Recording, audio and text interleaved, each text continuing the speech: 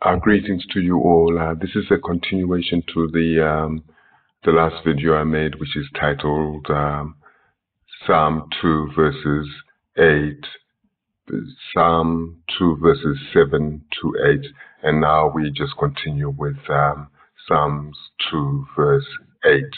And verse 8 reads, "If you ask me, I will give you the nations as your inheritance. All the people on the earth will be yours." And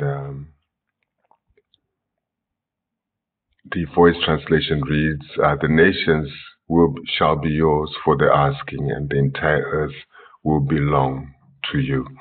So this is the promise that was made to Yeshaya, God the Son. So let's just quickly go through some scriptures to give us some background to this.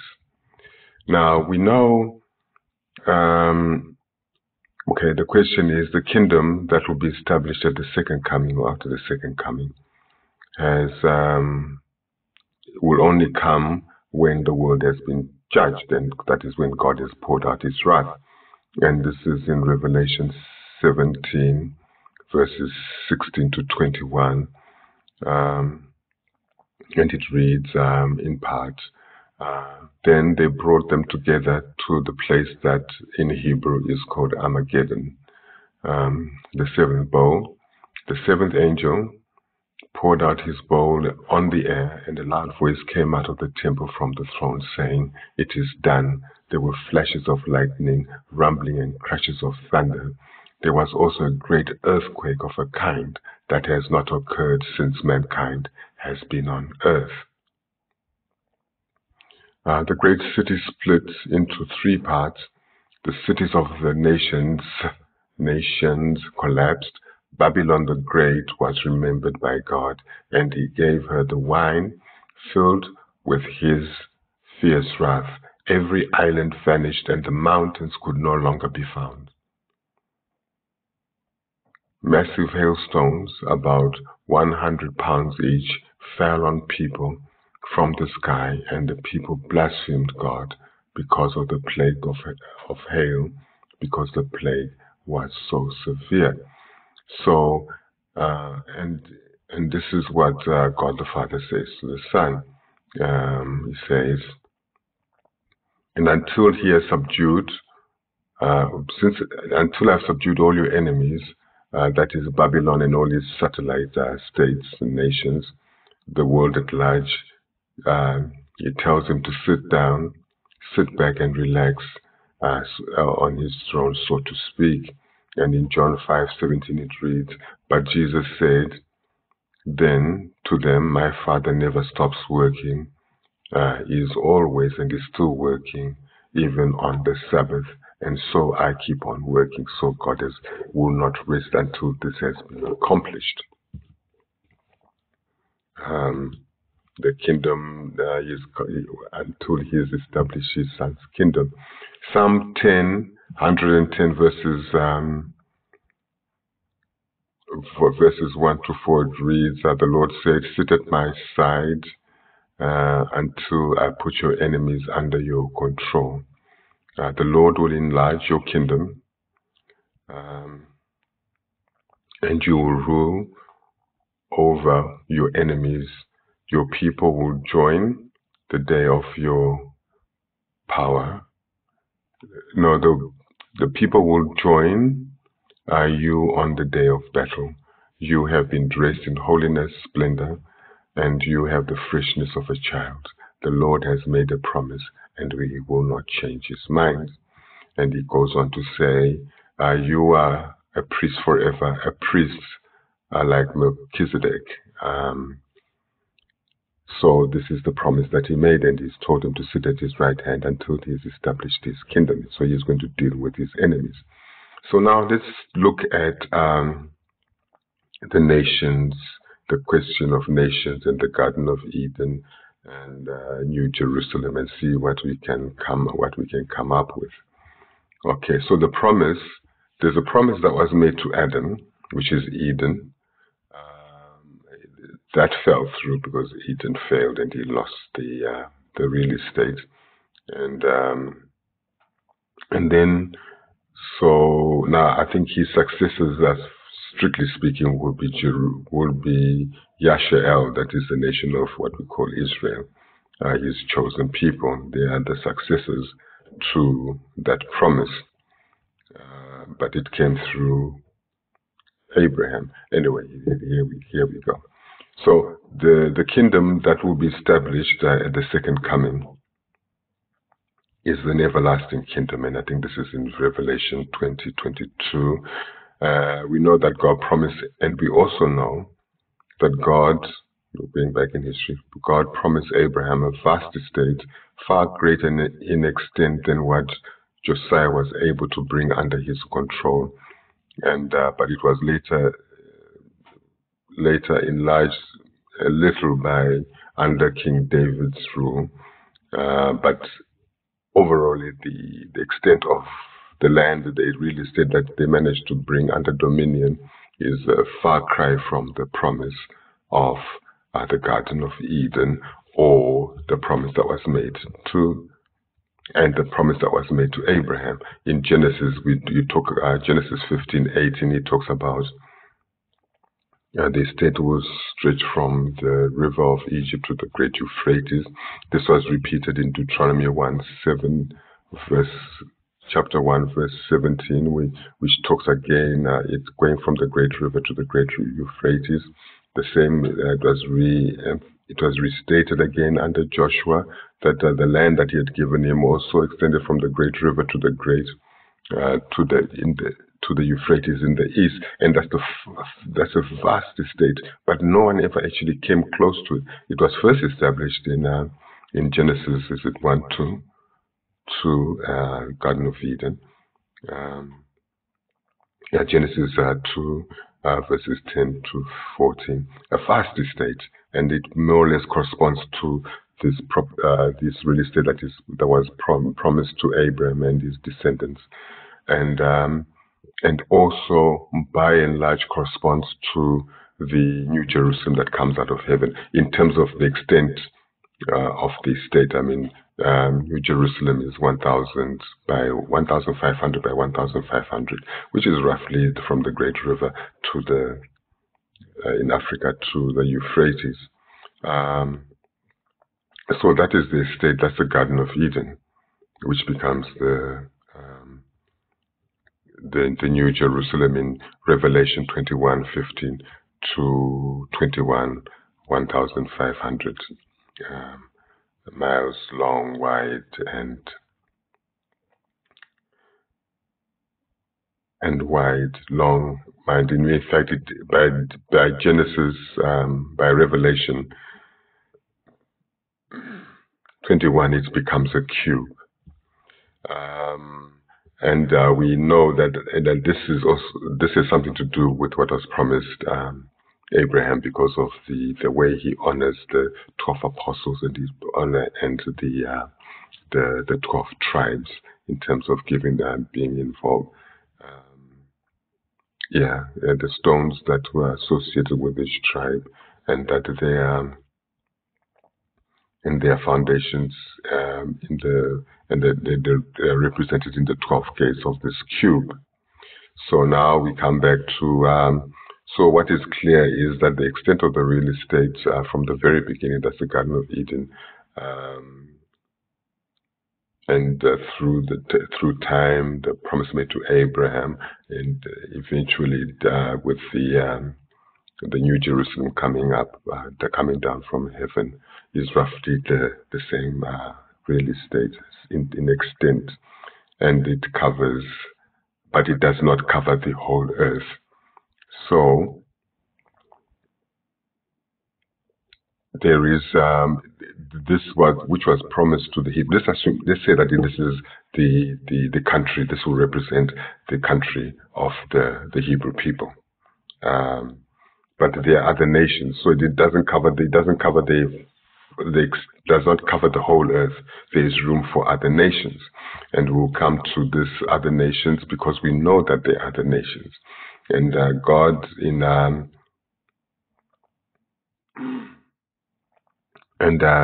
Well, okay, we know that Psalm 2:8 talks about that I'll give you the peoples of the earth, will give you all the nations of the earth as an inheritance. And all the nations, peoples, tribes, and tongues of all the earth are in this promise that was made to God the Son. And we also know that the Hebrew people, as we speak right now, that the Hebrew people were scattered throughout the whole world and are still scattered in all the nations, tribes, peoples, and tongues. And we know from the Bible that they have no homeland as we speak. That is a fact. And they are going to be gathered when they are gathered. That's when we know they will be established in their homeland, in their new homeland. But right now, the Hebrew people do not have a homeland. So we can talk about the whole world comprising the nations. The Hebrew people are in all these nations, all these countries, whatever number they are, 270, whatever it is.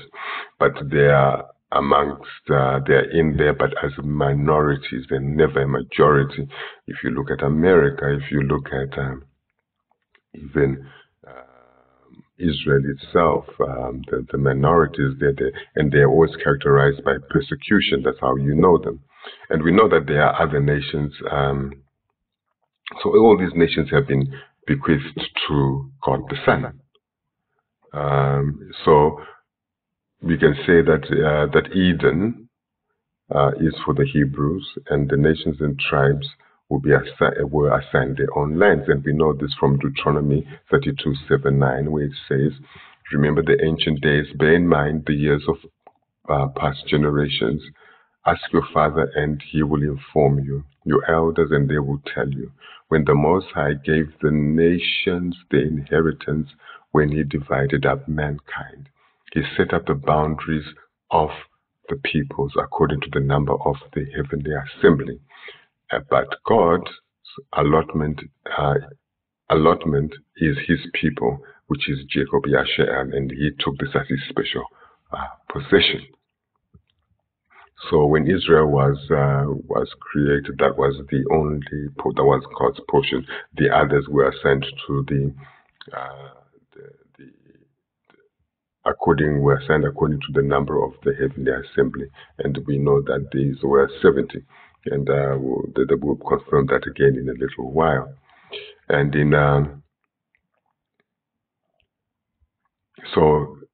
and we also know that Yeshaya is David's successor. Yeah, here we go.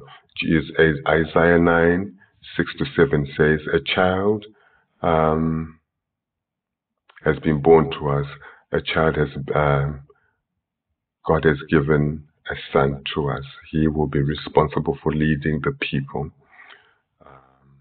His name will be Wonderful Counselor, Extraordinary Advisor, Powerful, Mighty God, Father, who lives forever, Eternal Father, Prince of Peace. There will be no end to the growth, abundance, increase of his rule, dominion, and government, nor to the peace he will bring. He will rule as king on David's throne." So here we are now talking about Israel, Yashael, the land that was assigned to them. But we mentioned earlier that that no longer exists, because in 70 AD the people were kicked out of there, and they're dispersed and scattered throughout the world. Or at least that's when the process began, forcibly. Before, whilst they were forced out in Babylon, the first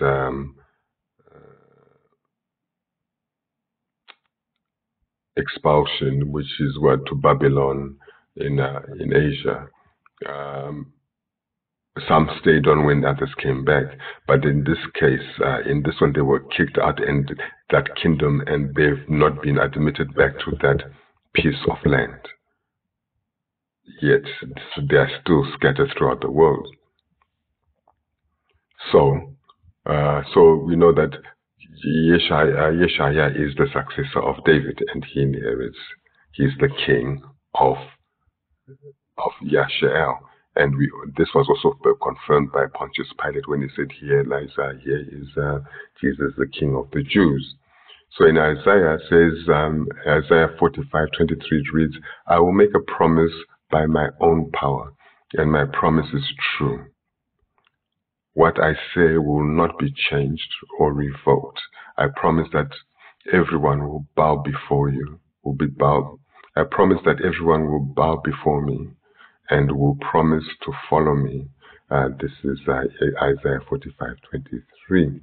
Philippians 2:10 says, so that every knee will bow to the name of Yeshayahu, no, Yeshaya, everyone in heaven, on earth, and under the earth. That is throughout the whole creation, the whole universe. And Philippians 2, verses 8 to 10, which is really a repetition. He says, to capture this part, he's suffering.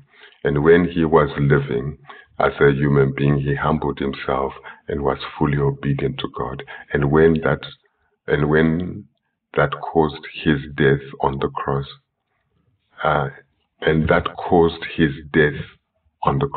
So God raised him to the highest place and made his name greater than any other man. Ephesians 1:21 verses 20 to 22 reads, and God used his power and raised Christ from the dead and put him on his right hand side in the heavenly world. God has put his anointed one over all rulers, authorities, powers, kings, and every other title given,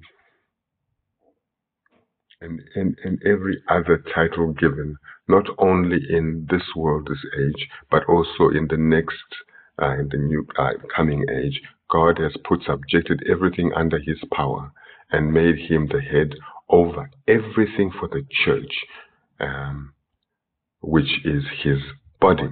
So we have a salvation plan now. This is just an indication.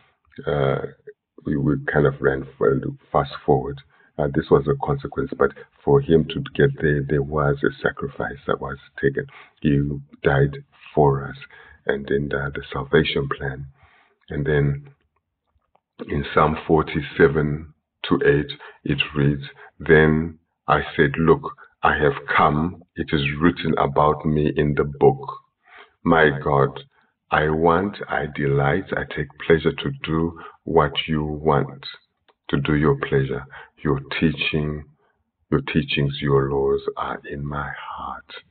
In Hebrews 10:5 reads, then I said, behold, I have come in the volume of the books. It is written of me to do your will. That's the Phillips translation. And the Amplified translation reads, hence, when he, Christ, entered into the world, he said, sacrifices and offerings you have not desired, but instead you have made ready for me a body for offer. So he was given a body to offer it to God to atone for our sins.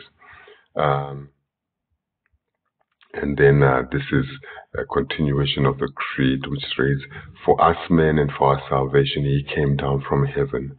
This is part of the creed, Nicene Creed. For us men and for our salvation, he came down from heaven, and by the Holy Spirit was incarnate of the Virgin Mary and became man. So that he became man so that he could die. Now, this is the plan which we covered in Psalm 2:7, that this is the reason why he came down to earth. This is the reason why he's the anointed one, because he offered to die for the salvation of man. In Romans 3:25 it reads, for God sent Jesus Christ to take the punishment for our sins and to end all God's anger against us. He used God's blood. He used Christ's blood and our faith as a means of saving us from his wrath. In this way, he was being entirely fair, even though he did not punish those who sinned in former times, for he was looking forward to a time when Christ would come and take away those sins. So he was the lamb that was slain at the foundation of the world. He was slain. It was made manifest some 2,000 years ago, but it was operative retrospectively, and forward looking to us as well. That's how powerful this sacrifice was. It was a certainty it could not fail, and it did not fail. Now we know that, and now this was the living translation. The expanded translation reads, "And God sent, appointed, presented him to die in our place and take away our sins as a sacrifice of atonement, and as the mercy seat, as a propitiation." It implies an atoning sacrifice that turns away divine wrath. And because he died in our place or in our stead, we being logical, we now must live the life of the deceased, because he took our place and died for us when we should have died. So we should take his life and live the way that he lives. And the argument here is that it's not possible for a person to have a double life. You can't have two identical existences. We have one life. So our life is gone, is dead. So the life that is living is his life. So we take that life.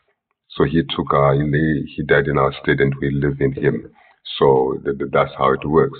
So we must live his life, a sinless life, a holy and pure life, though not perfectly, because we can't be perfect, but we must at the very least strive to do so, strive to attain perfection.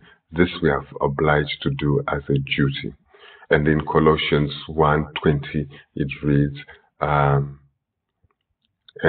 through him God has brought all things back to himself, things on earth and things in heaven. God made peace through the blood of Christ's death on the cross." So he died for us, and he was reconciling us he used his son as a sacrifice to reconcile us back to him, because we sinned.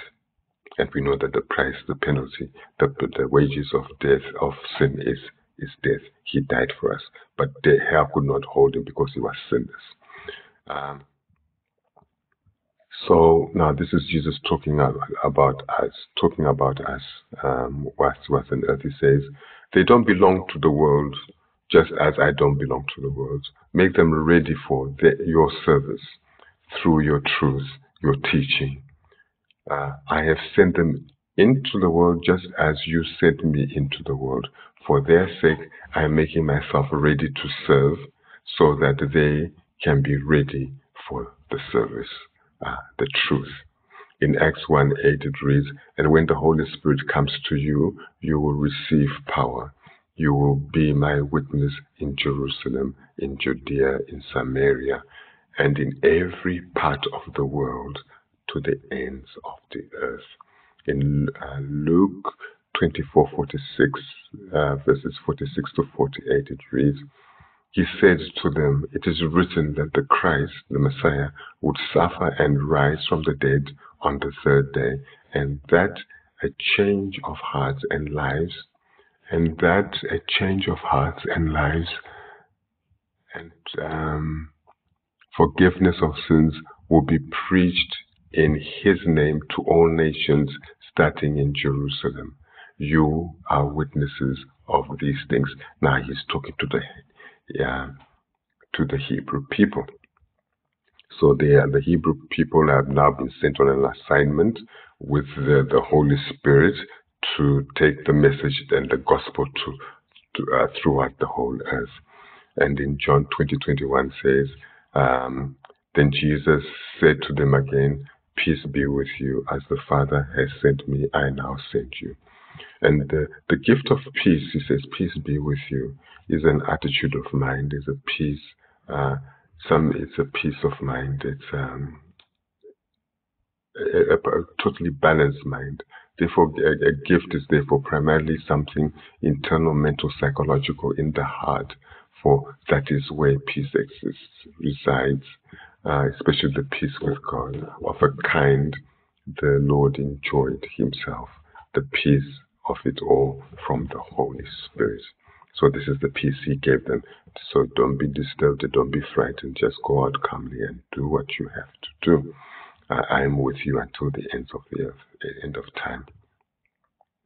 In Matthew 28:18 to 20, it reads, and Jesus came to them and said, all power is in heaven and on earth is given to me. So go and make all the people in the world, the nations, go and make followers of all the people in the world. Baptize them in the name of the Father and of the Son and the Holy Spirit. Teach them to obey everything that I have taught, and I will be with you always until the end of this age. Acts 26, verses 16 to 18, and it reads, stand up. This is why I have come to you today. I have chosen you to be my servant and my witness. You will tell people the things that you have seen and the things that I will show you. I will keep you safe from your own people. These are the Jews who were persecuting them, who wanted to hang on to legalism, and had problems with the freedom of the doctrine of the faith, and also that the Gentiles of your own people and also from the Gentiles, I'm sending you to them to open their eyes so that they may turn away from darkness to the light, away from the power of Satan and to God. Then their sins can be forgiven and they can have peace. And those people who have been made holy,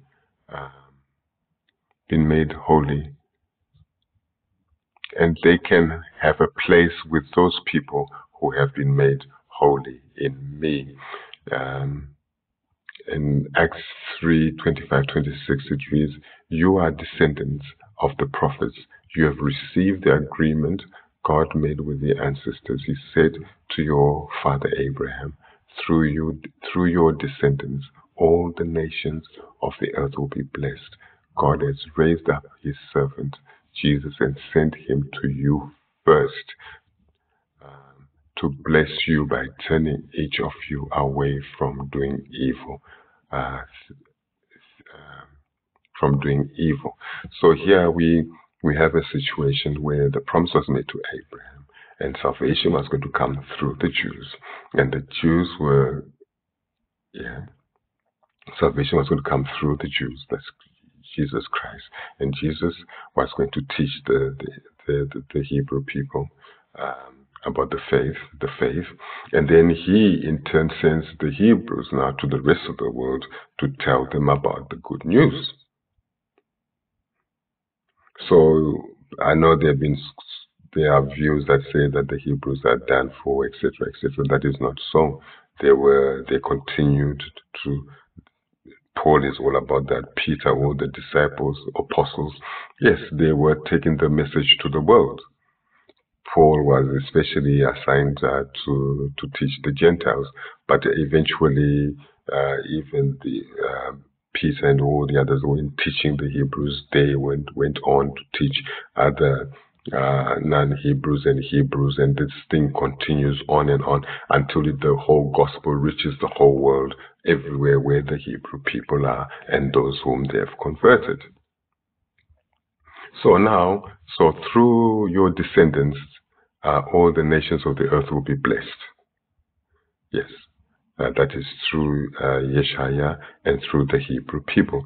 The Lord said to Abraham, leave your country, your relatives, and your father, and go to the land I will show you, Canaan. I will make you a great nation, and I will bless you. I will make you famous, and you will be a blessing to others.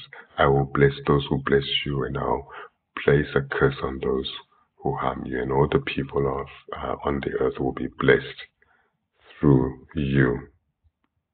So this is what is happening. Yeshaya's descendants. I will give you many descendants. This is the promise made in Genesis 26:24. He's talking about the promise to Abraham, as hard to count as the stars in the sky, and I will give them all these lands. Through your descendants, all the nations of the earth will be blessed. A two-pronged approach. The Israelites now, the Hebrews now have been sent forth to preach the word, and they are going to be as many as the stars. That's a promise. But you cannot count them because they do not constitute a nation right now. You can't say that they are Americans or they are Russians and they are 500 million or they are 1 billion. No, there are always minorities in those nations and in those peoples, in those tribes, in those tongues. When they are amalgamated and brought together, then that's when their number will amaze everybody how many Hebrew people there are, not counting the people they have converted in the Gentile states, the Gentile nations. So, in Deuteronomy 30, verses 1 to 3, it reads, when all these blessings, this is Moses speaking, I have described, happen to you, and the Lord your God has sent you away to other nations. Think about these things. Then you and your children will return to the Lord your God, and you will obey him with your whole being in everything I am commanding you today. Then the Lord your God will give you back your freedom. He will feel sorry for you, and he will bring you back from the nations where he has scattered you. So this promise was made very early. Isaiah was basically confirming something that Moses had already spoken of. And when all these things have come upon you, this is the Amplified Version. When all these things have come upon you, the blessings and the curses which I have set before you, you shall call them to mind, you shall recall them to mind in the nations where you will have been scattered, and you think about all these things that you have done wrong. And then when you repented, I shall return and shall return to the Lord your God. You shall return to the Lord your God and obey his voice according to all that I command you today. And you and your children, with all your mind and your heart and with all your being. And you shall return to the Lord your God and obey his voice according to all that I command you today. You and your children with all your mind, heart, and with all your being. Then the Lord God will restore your fortunes and have compassion upon you, and will gather you again from all the nations where he has scattered you. Now this has not happened. It is about to happen. It's coming up shortly.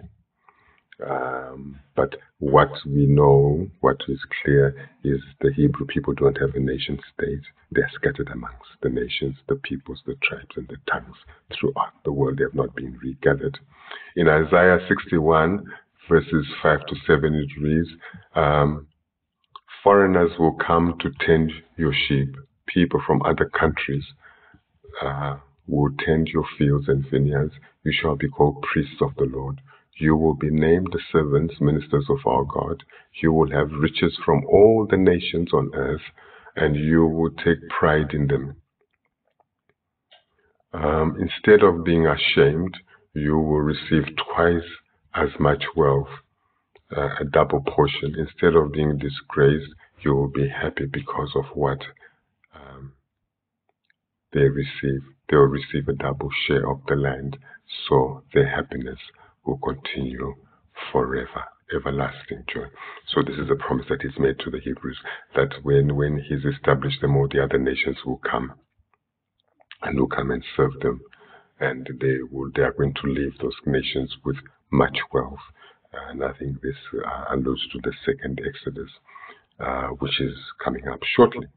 And then Isaiah 66:19 to 21, it reads, I will put a mark on some of the people, and I will send some of those saved people, these are the people when they were sent out to the nations, to Tarshish, Lud, Tubal, etc., Greece, faraway lands. These people have never heard about what I have done, nor seen my glory. So the saved people would tell the nations, the people who were sent out on this mission, tell these people about my glory, and they will bring all your fellow Yasha'elites, Israelites, from all the nations to my holy mountain in Jerusalem as an offering to the Lord. Your fellow Israelites will come on horses, donkeys, camels, chariots, using all modes of transportation, and they will be like the grain offering that the Lord, they will be like the grain offerings that the Lord bring in clean, pure containers to the temple, says the Lord. I will choose even some of these people to be priests and Levites, says the Lord your God. I've always been inclined to read that last 21 to mean that it may also include the Gentiles who will serve as priests and Levites. And the voice translation, and then voice translation says pretty much the same thing, but in 21 it says, and out of those who return, out of those who return, would they come back with the Israelites? I think this is where I'm getting this in double meaning. I will make priests out of those who return. I think he's talking about the Hebrews actually. I will make priests and Levites. This is my word to you. So now this promise of sending the Hebrews among the nations was confirmed very early in the history of the Hebrew people. In Exodus 15 it says, and then they came to Elim, and there were 12 springs of water and 70 palm trees, and they encamped there by the waters. Now the 70 palm trees are the 70 nations, and the 7 springs of water are the 12 tribes of Yashael. And these are the people who are, and they are watering these palm trees, and you can see how they are growing. Palm trees need water, so they are going to be watered by the Hebrew people. And this is the state and the position that we are in at the moment. The Hebrew people are watering the palm trees and themselves. They are the water. They are watering the Gentiles in their various nations, in their tribes and tongues and peoples throughout the world. And this was something that was alluded to very early in their history, that this is what's going to happen. They were going to be scattered among the peoples, the nations. And we know that there are 70 nations. If you go to Genesis 10, I think, we talk about 70. We talk about 70 nations at the time who assigned a God. And we also know that whilst we now talk about 270 something, we know that Japheth's descendants have colonized and are now living in the tents of the Shemites. And this weekend is evidenced in North America, South America.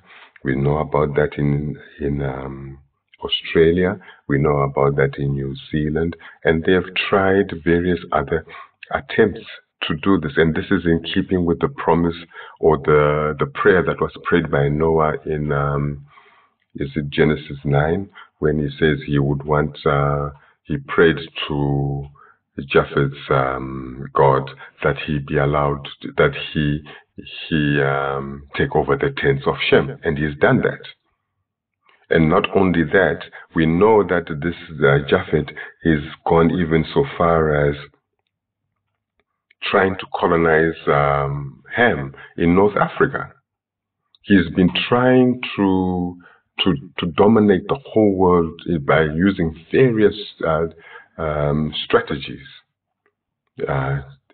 And so basically, I think as far as God is concerned, if he were to look at the whole world, he sees 70 nations.